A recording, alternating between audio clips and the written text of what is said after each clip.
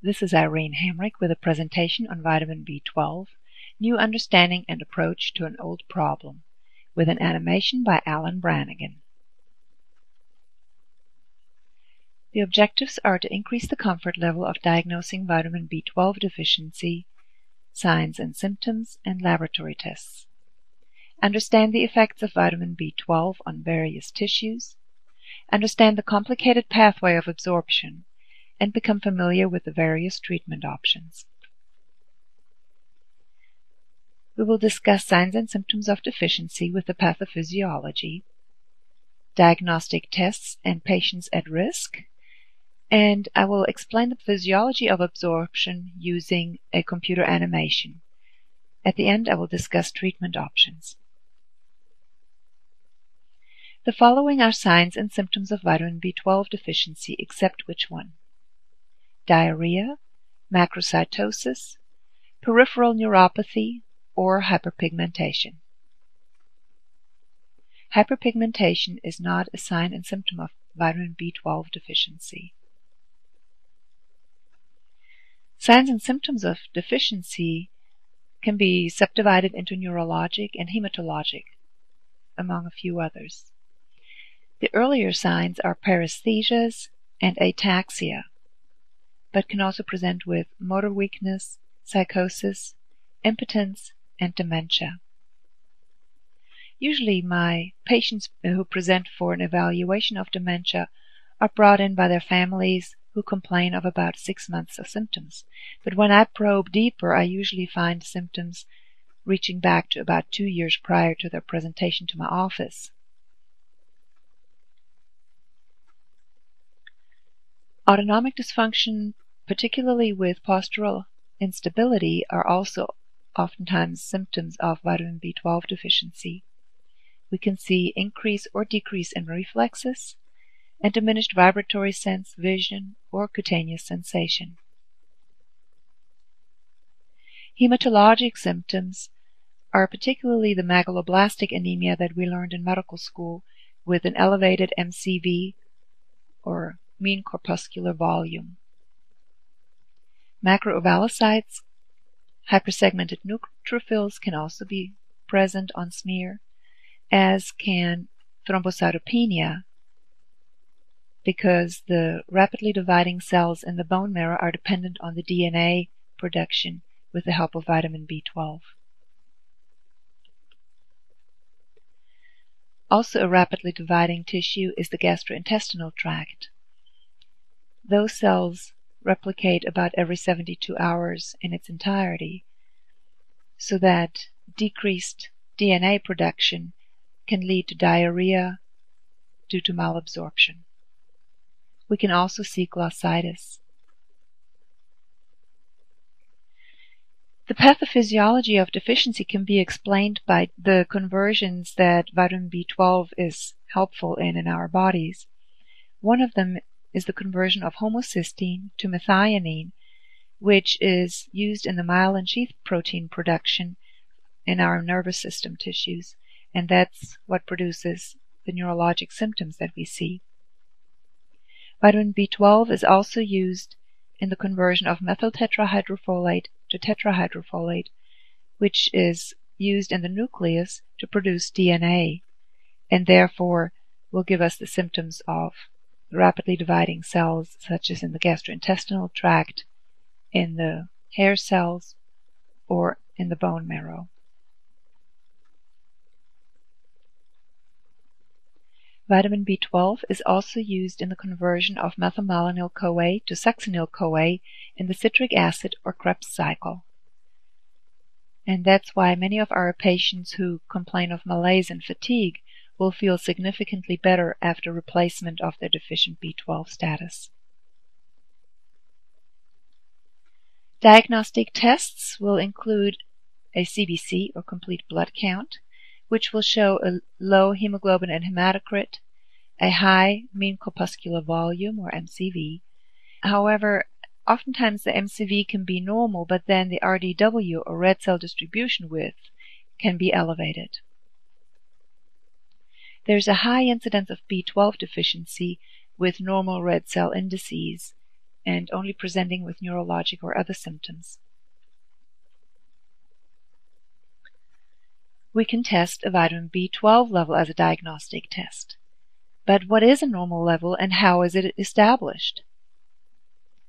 Well, a normal laboratory level is established by taking a population mean and determining 2 standard deviations from that mean, and that is considered the normal range. Oftentimes there is no clinical correlation to those numbers. We can look at the various conversions that vitamin B12 is useful in our bodies, such as homocysteine to methionine, and measure homocysteine or methylmalonic acid. And if those are elevated, those would be indicators of a decreased vitamin B12 level.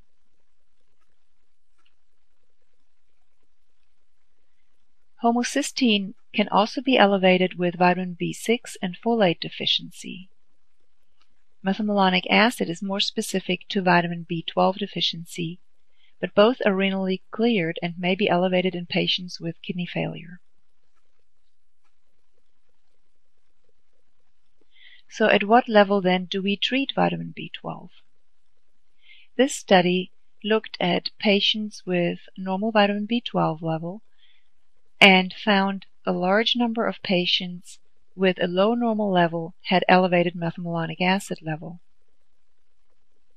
And therefore the recommendation is to replace anybody with a level of less than 350 picograms per milliliter or 258 picomoles per liter with vitamin B12, because at less than 350 methylmalonic acid levels were significantly elevated. The response to treatment is inversely related to the severity and the onset of symptoms. So in other words, the more severe the symptoms, the less likely replacement will reverse those symptoms. And likewise, the longer the onset of symptoms, the less likely they are reversible. And therefore, this study looking at dementia showed no benefit with replacement of vitamin B12 with or without folic acid in patients that were deficient, because usually the onset of dementia is quite long before it is diagnosed. Vitamin B12 also has an effect on bones. It stimulates osteoblast proliferation. Therefore, patients with pernicious anemia are at increased risk of fractures. And vitamin B12 deficient patients had a higher rate of osteoporosis.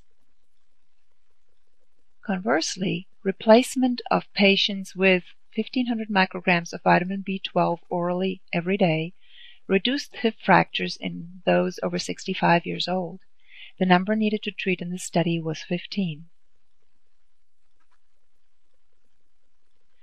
The following patients are at risk of vitamin B12 deficiency except stroke patients, dialysis patients, the elderly, or alcoholics. Stroke patients are not at increased risk compared to their peers for vitamin B12 deficiency. The elderly are at higher risk of vitamin B12 deficiency because their diet contains fewer calories and therefore contains less vitamin B12. Additionally, due to apoptosis of their cells in the intestinal tract, there are fewer receptors for vitamin B12 in the enterocyte of the ileum. Patients who have osteoporosis are at higher risk of B12 deficiency, as are patients who are on regular hemodialysis. Patients who use large amounts of alcohol or alcoholics are at higher risk of B12 deficiency because many of their calories are replaced by alcohol, which does not contain any vitamin B12. Also, the alcohol is toxic to the enterocytes, which absorb vitamin B12.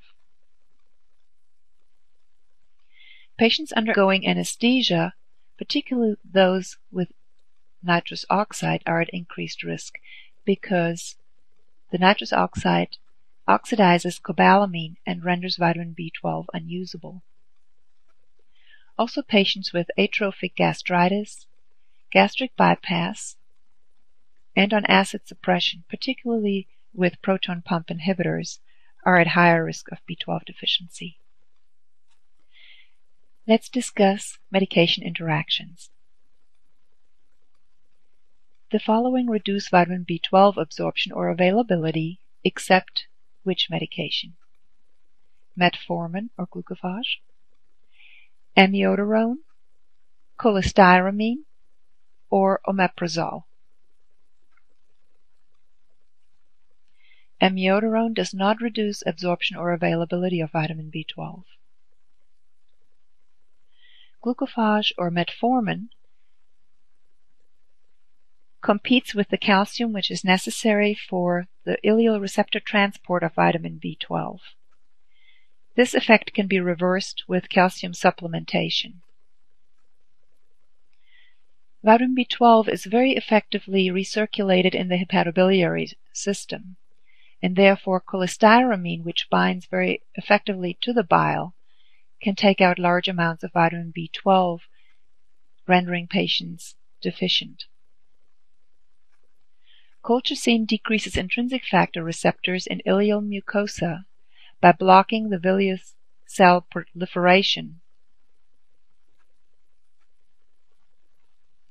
Absorption of vitamin B12 is dependent upon all except which? Gastric pepsin, bile recirculation, colon, or the ileum. It is not dependent upon the colon. The physiology of absorption is dependent on many steps, including in the saliva, the stomach, the duodenum, jejunum, ileum, and then serum transport in the portal system via transcobalamin. This animation explains the steps of absorption. Vitamin B12 is bound to proteins in the food that we ingest. As we eat, the R binder or R protein is released with the saliva. In the stomach, pepsin is activated by acid, and pepsin splits the B12 from its protein binding sites, allowing the attachment of the R binder to vitamin B12, which transports it to the duodenum.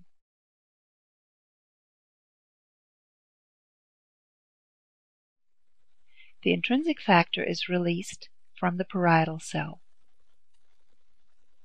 In the duodenum, the pancreas releases proteases, which split the R binder from the vitamin B12, allowing the B12 to attach to the intrinsic factor for transport to the ileum. In the ileum, it attaches to the enterocyte to be absorbed into the portal system and is transported via transcobalamin 2 to the liver. The daily need of vitamin B12 is about 2.7 micrograms a day. So the U.S. daily recommended intake, or recommended daily allowance, is set at 3 micrograms per day. You and I, we absorb about 70% of the vitamin B12 that we take in. If all of these steps of absorption fail, we still absorb about 1 to 2% of vitamin B12 by passive diffusion. So if we were to ingest 1,000 micrograms by mouth each day and absorb only 1%, we would absorb 10 micrograms. And that is about 3 times the U.S. daily recommended intake. So this study looked at comparing oral replacement with intramuscular injection.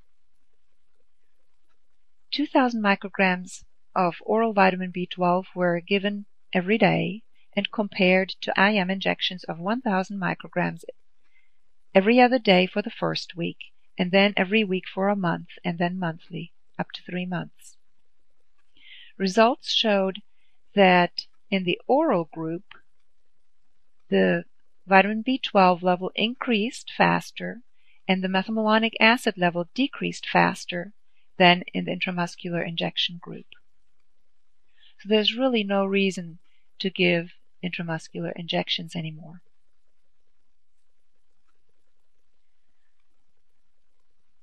There were several studies done to look at what amount of vitamin B12 is required to treat various deficiencies, because deficiency occurs first if there is no intrinsic factor available, or if bile is absorbed because vitamin B12 is so heavily concentrated in bile. So if these systems fail, then replacement at higher levels is required.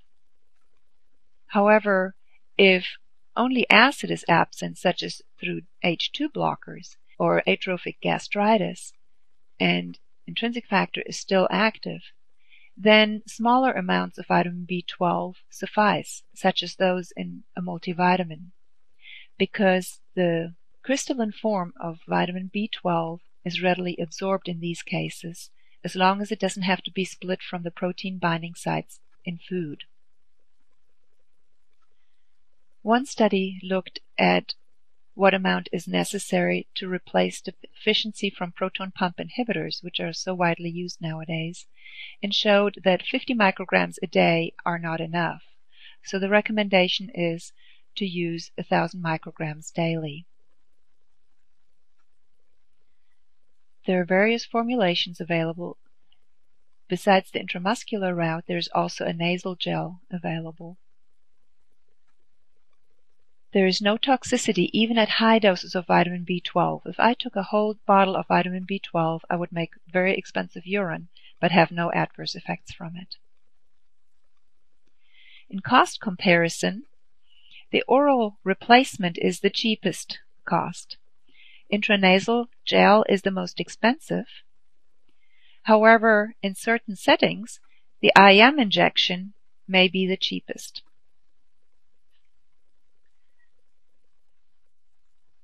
This study looked at the cost of medication administration and found that a monthly IM injection is less expensive in the nursing home than a daily administration of an oral pill.